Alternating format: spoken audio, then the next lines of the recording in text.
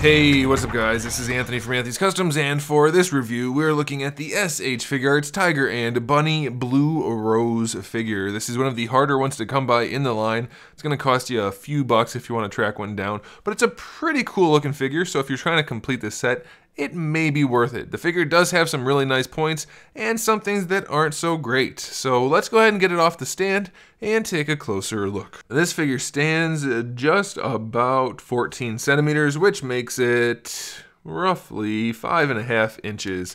And it's aesthetically pretty pleasing. They did a pretty good job with the paint. You can see there's a lot of line work going on around it, and that's pretty nice.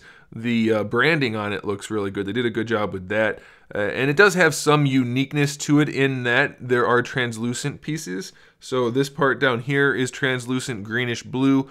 The hat is translucent dark blue, and then the boobages have translucent greenish blue on top of them as well. Not that you can see through to the boobages, there's white behind it, but it's still translucent plastic on top of the white. And then these things back here are a nice clear plastic, so it's got a really nice shelf appeal. They did a pretty good job with that. We have quite a few accessories, so let's go ahead and get through those first. We have 4 different faces. We have 2 neutral faces, one with a little bit of attitude, I guess, and one that's definitely more neutral. We have one winking face, and then we have one face that's not winking and the mouth is open, kind of like she's blown a kiss or something like that. We have a bunch of different hands. We have 2 fist hands, we have 2 pointing finger hands, 2 gun holding hands, and then 2 relaxed hands. And then we do have her guns, but we have 2 different versions of the guns. One version where they are in the holsters, and that's all one molded piece for each gun, so that pegs right into her leg. And then if you want to use the guns that aren't molded into the holsters, you have those, and then you have holster pieces that will peg into her leg. The holsters would have just been too small, so they're not functional, so that's why they give you those interchangeable parts, so I do appreciate that. And then we do have her translucent blue display stand, which is the best color blue ever. It's just really nice. It's super saturated and looks awesome. And I will point out, technically, these little clear pieces that come on her back are technically accessories, but since they're part of her suit, they're not really accessories. You just have to kind of peg them in once you get the figure, and then they're no longer accessories. So yeah, she's got a bunch of cool parts. I like that. And then mostly the figure looks really good. The only real downside to the aesthetics of this figure is that the head isn't well enough executed, that the faces don't line up with the hair very well, and it's kind of the wrong color. If you look at the sideburns on the face, they don't really line up with the hair. And then the face doesn't fit onto the head quite right. So that's a bit of a bummer. But otherwise, the paint job is pretty nice and it looks pretty good. As far as the articulation goes, the head doesn't have the best of range because we do have this collar that's going pretty high up on her neck. So you're not going to get the best. These guys can pop off, so they won't break. They are very tiny. You see those little tips down there? They can possibly break, but they tend to pop out before they break, so that's kind of a good thing, but also kind of a nuisance if you keep bumping them while you're trying to pose the figure. So yeah, the head's not going to move very much at all. It can look down a little bit, rotate a little bit, and lean side to side just a little bit.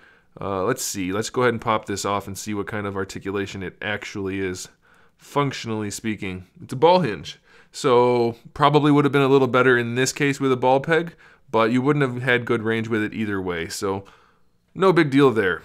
For the shoulders, your standard ball peg that connects it to the torso, although you get very little range out of that. Then you have your ball hinge, and the arms actually function very nicely. The way it tucks in right there is really well done.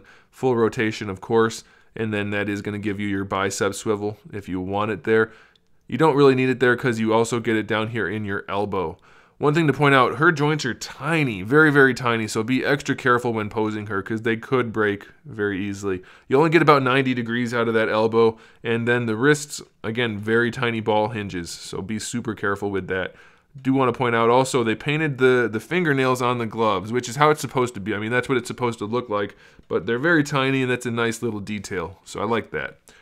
For the torso, we have just it could be a double, but I think it's just a single ball peg, but it moves around very nicely.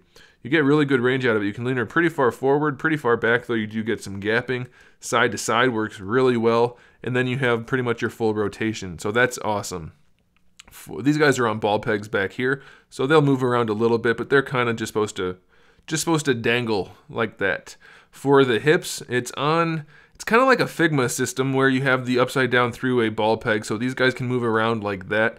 You can technically rotate them, but you don't really have much need for that. Then the crotch piece is just a floating piece, kind of. It's connected to the hips, but it moves with them, so it floats with them, I guess is a good way of putting it. And then you get very limited range out of the hips because you can see the socket just goes right into the hip rather than going, or the ball peg goes into the hip rather than into a socket. So it's pretty limited. Not the best design. You do get a hinge though, so that's cool. So, I mean, it's helpful, but it's not because the legs still don't move around very well. It's a little bit of a bummer. She can't be put in the most dynamic of poses. The thigh swivel is also very limited due to that design, that basic socket in there. And then for the knee, we have just our single joint, which gives you better than 90 degrees, so that's okay. I like that. And then for the ankle, we have another little tiny ball hinge. Be extra careful with that, but it is tiny. And her heels do not line up perfectly with her feet, but I haven't had too much trouble posing her and balancing her. So yeah, it's not the best figure in the world, but it looks really nice. It's definitely a nice addition to the Tiger and Bunny collection.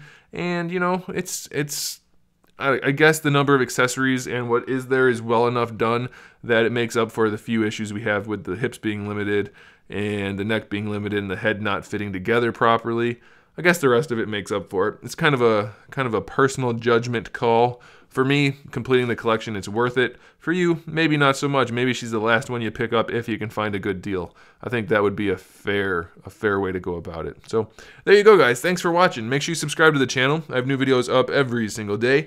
We talk about action figures, movies, TV shows, video games, all kinds of fun stuff. So make sure you come back for that. Give the video a thumbs up if you liked it. And in the meantime, keep collecting.